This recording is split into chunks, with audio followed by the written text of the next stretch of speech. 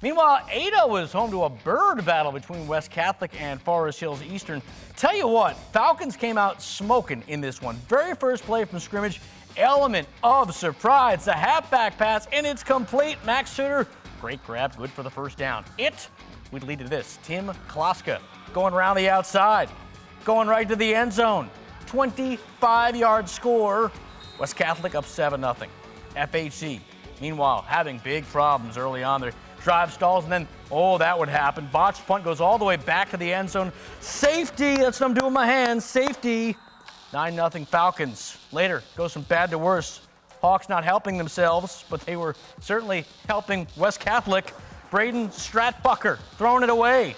John Kirkbride on the interception. Falcons go on to win this one 43-9.